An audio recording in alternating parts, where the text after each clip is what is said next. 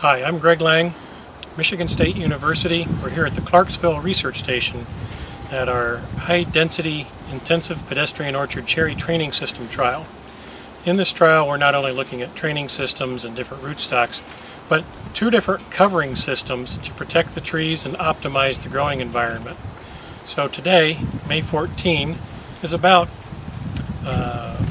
anywhere from 1 to 2.5 weeks after bloom has occurred. We're going to take a look at the trees that have grown with no covering system, and then over a season-long row cover, and finally in a retractable roof covering system.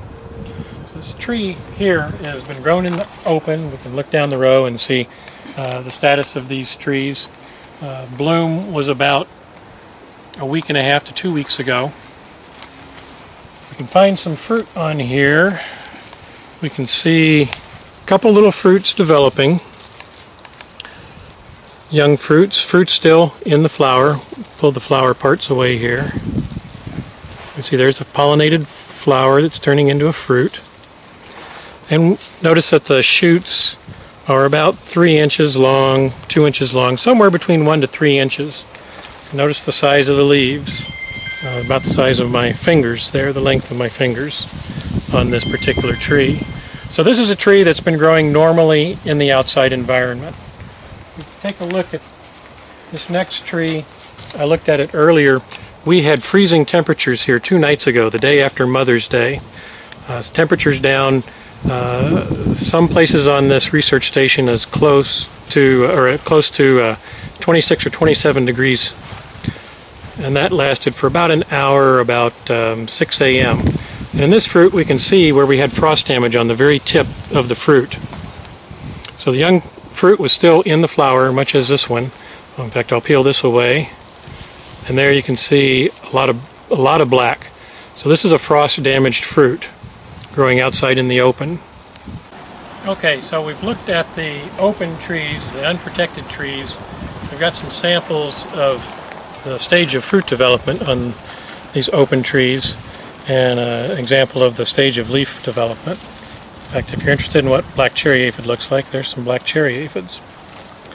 So let's go take a look at the season-long row covers and see where we're at with our fruit development and our stage of shoot development.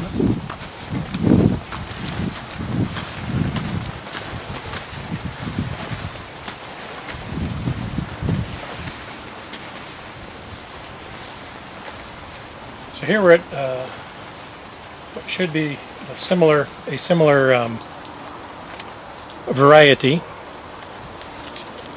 We can see we're pretty much at the same stage.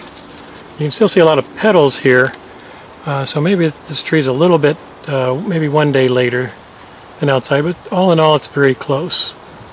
1 to 2 days difference at the most in terms of fruit development under the cover. That makes sense because this cover is a self-venting cover. It has net paneling covered by waterproof panels so that it does shed rain. These trees have been free from rain, but heat can be vented passively up through the covers, and so it does not capture heat in the springtime. So it would be very similar in terms of temperatures to the outside. And we can see the fruit is not only similar, but looks like the shoot growth is basically pretty similar to outside. So we can protect the trees from rain and any diseases that are spread by rain from bloom on through ripening.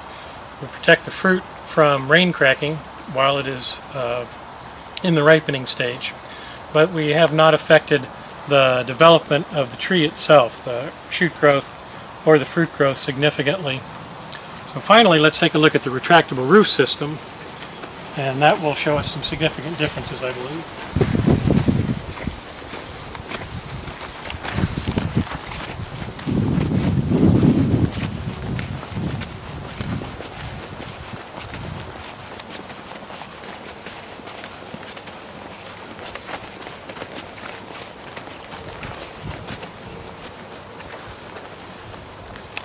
Just the first tree we come to, which should be the same variety as what we were looking at outside. I see a couple of fruit that are already set. We're significantly different in our fruit development. We take a look at shoot growth.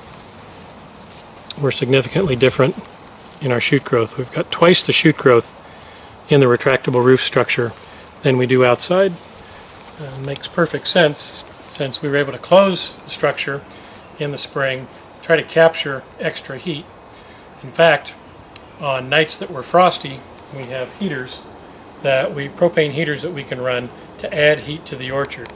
6 heaters in a retractable roof structure of this size gave us 10 degrees Fahrenheit extra protection. So when the temperatures outside were 27 degrees 2 days ago, we saw that damage on the unprotected trees.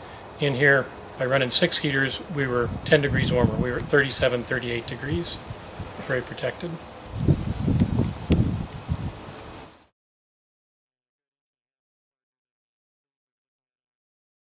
Long row cover. So we've got larger leaves, more shoot growth, and here's some of the fruit that was pollinated. We bloomed about 6 days earlier in this retractable roof structure than we did outside. And so certainly our fruit development is much more advanced. And I believe we could advance that bloom time significantly earlier. This is the first season that we've had both the retractable roof structure and the row cover structure over the orchard. We had a very late spring, a lot of challenges with cool, wet, rainy weather, and so we didn't manage the capture of heat in the retractable roof structure probably as well as we could.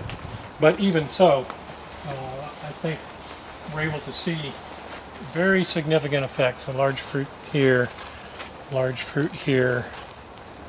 larger leaves, more shoot growth. And this early, there's quite a few fruit.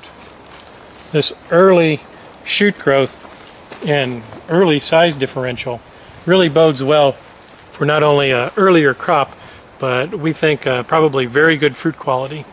The more leaf area we can put on the tree early, the more supply we have for developing those fruit into nice, large, attractive fruit.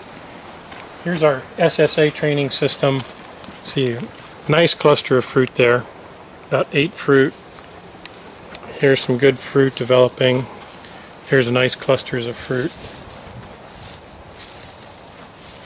So when you capture heat and protect the trees from the point of bloom onwards, we think we can really advance the growth of the trees, really advance the quality of the fruit.